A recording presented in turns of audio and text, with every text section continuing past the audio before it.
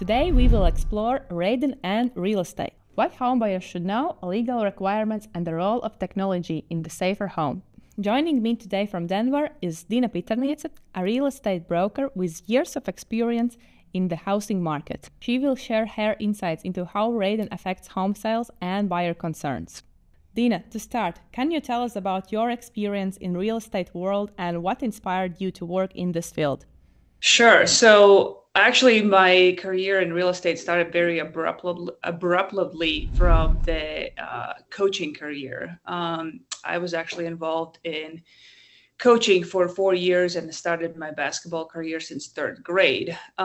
So once that actually ended, one of my friends suggested that I get my real estate license. And I have always enjoyed looking at how homes and thinking that if one day I would be able to buy my own home, then my dreams would come true. And so that was back in 2014. Real estate is actually one of those businesses that you can start with very minimal money invested. It's not like starting a restaurant business, but just like any business that you start, it takes time. There's roadblocks and hiccups on the road that you sometimes don't realize it. But one of my kind of biggest motivator was that instructor when I was getting my license kind of said, out of these 10 people that we were in a class, she kind of said, there's only going to be 2 of you left in 2 to 3 years because there's such a big turnaround in this business. So my goal was to stay at least for 3 years to prove it that I was one of them that stayed a little bit longer. So and honestly, I love this business. It's been 11 years now. And the biggest part that I enjoy is the people that I meet. Obviously, selling the houses is big factor, but the friendships that I develop and the people that I have met along the way that have become my friends and get to see their family grow and develop and moving on to the next chapter is priceless. Sounds very nice. To continue about Radon, when working with home buyers, how often does Radon come up as a concern? Are people and buyers generally aware of it?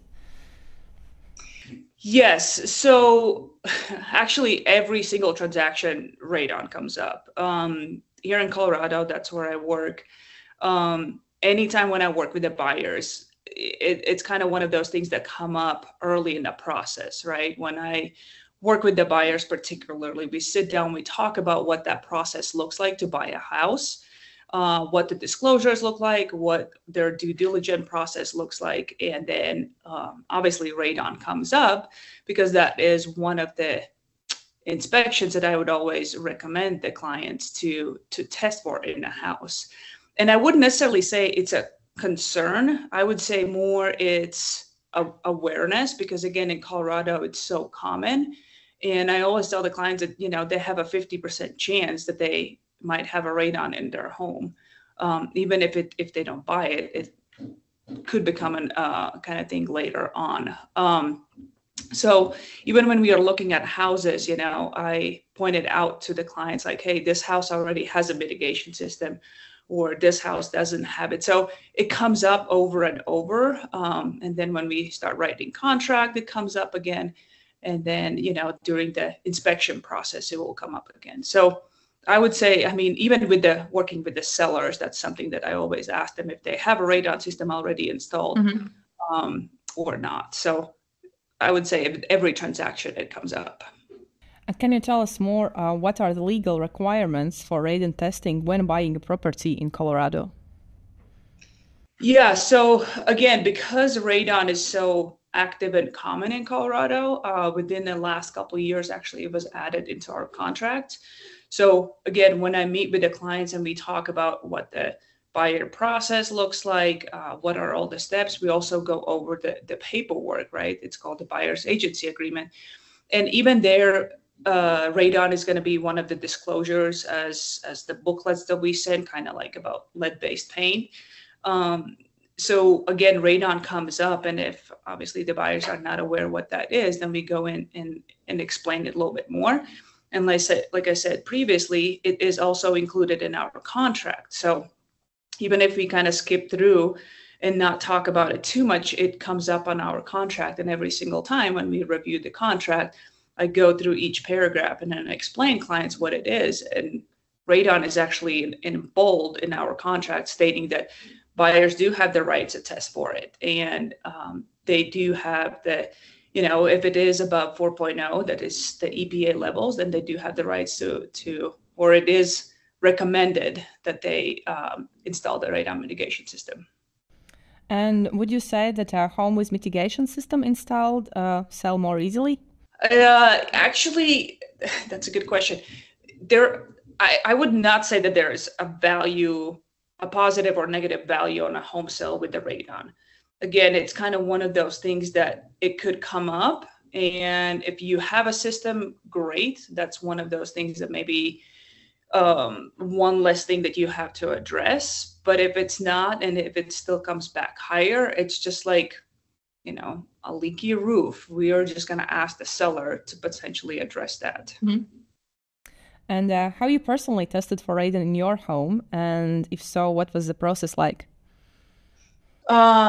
Yes. So, so the first home that we bought, the radon levels actually were 13.2, I believe. But again, being around in real estate, it wasn't necessarily a concern. Yes, it's higher than 4.0, but we just had a radon mitigation company come out, install the mitigation system, and that took care of it. So it really wasn't, again, it's not that big of a deal. When I say big of a deal, obviously it's a concern. It's a safety concern, health concern. But the mitigation systems, the way they install it here, are pretty efficient. And, once you have that installed, it's good. In our other home, it was just barely over 4.0. But because the basement was finished and we had a little one, for our, peace of mind, we still ended up wanting to install the mitigation system. And as radon mitigation systems are so accessible, I guess that there hasn't been a situation where radon level was so high that it affected a home sale. That's a good question. I have not gotten into that situation. Again, different locations, even in Colorado, gonna have different levels. I had talked to one of my inspectors and they have come across 30 at 40. What that does is that the radon mitigation systems, they just have to install a little bit bigger fans, or sometimes they have to do different measures in order to address it, to make sure that it goes down. But no, I haven't necessarily heard a scenario where a buyer would say, no, I'm not buying it, or if they're not able to mitigate it. Because sometimes it is a concern to our buyers, like if they're not able to, let's say, get the levels down, right? And then they continue to work on it. But, and eventually they do get it lower, but I haven't necessarily heard that the buyers would walk away because of the radon levels. Do you think technology like Aranet Radon Plus makes it easier for homeowners to stay on top of air quality, and has it helped you? It has. Obviously, I'm just speaking from my own experience because I don't know who else, at least here in Colorado, has access to that and how they have used it. But honestly, in my own home, once I got it from you guys, I was very excited to test out all the rooms, and started with the basement, and was very pleased to learn that within like minutes, the readings came up, and it's interesting because it fluctuates, and sometimes people don't realize it, because of the weather, if it's cold or warmer, if it's raining or snowing, the radon levels are going to fluctuate. Yes. Right. And it's interesting to kind of see that. But, what I do now that I have this little gadget, I like to take it to inspections when my buyers are buying a home, because the way the inspectors test it here, it takes about 48 hours that they have to leave their little monitor in a house. And obviously it's going to be more accurate the longer you leave it in a house. But if I could just bring it in and in 5 minutes, it gives me the the overall rating, that's pretty cool. To conclude, for those looking to buy a home, what are the key takeaways about Radon that they should remember? I would say always test for it. It's relatively inexpensive. I would say peace of mind test. It's only between $100 and $150 to test for it. And again, in Colorado, if the levels do come back elevated, that is something that you can ask the seller to address it, right? So, and the systems usually cost between $1,500 to $2,000 ish. So if that's something that you can negotiate during the process for seller to address it, that's a bonus. Two is I would say, even if the mitigation system is already there, a lot of times, even with my buyers I have come across, they're like, well, the system is already there, I don't need to test for it. What they sometimes don't realize is you don't know how old the system is, the mitigation system, and you don't know when it was, if it's working properly. So again, $100 to $150 for peace of mind to make sure it's working properly, because if it's not, then you can again go back to the seller and ask them to potentially address it, right?